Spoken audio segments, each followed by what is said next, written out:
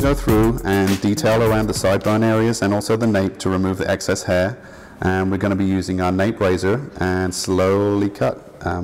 Definitely hold the skin taut and go in and finish with our razor.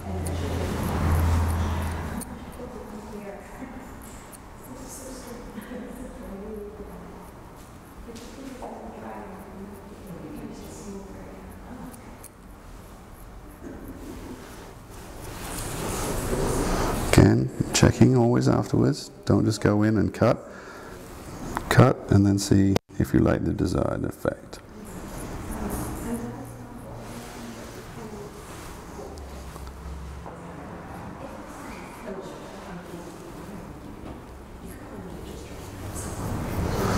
Okay, that looks good. I'm happy with that. Now I'm going to move on to the other side. Moving on to the other side, we're going to take a quick visual reference to make sure that we have evenness. Pull the skin taut.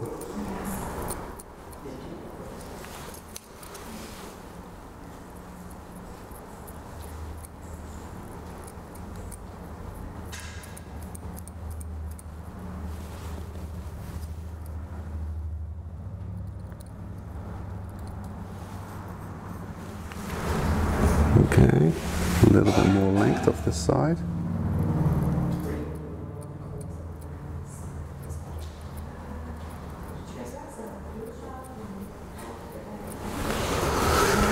Okay, we have consistent length. Now we're going to just move on to the nape area. Okay, now we're moving on to the nape area. We want to tip our client's head over, make sure that we have tautness of that muscle.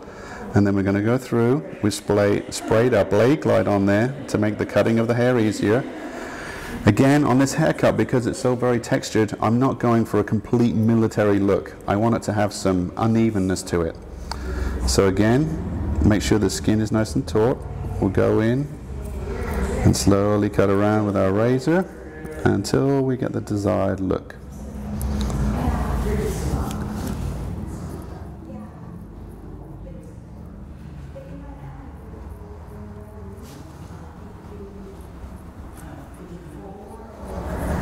Be very careful, very detailed. You're dealing with a straight blade directly on the skin. So your blade angle is very important. Ideally, I like to go in initially with the blade flat and then slowly increase my angle until the hair starts to come off. If we go flat, we can't create any injury to the skin. As we see, that's cleaning it up nicely.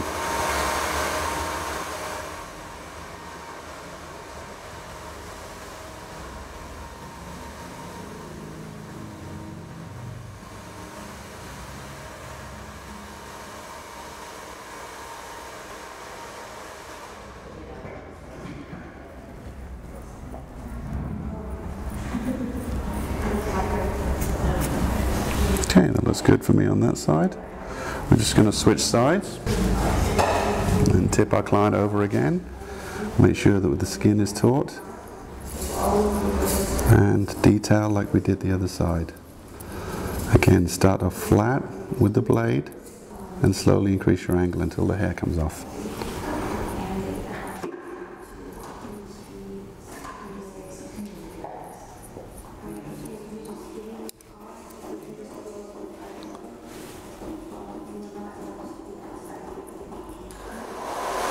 Again, the look is what's important. So wherever you need to put your client, your tool, your hands to create what you're looking for.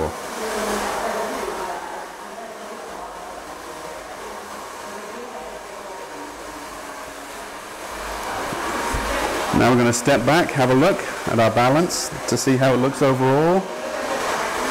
I can see a little bit more here that I need to do.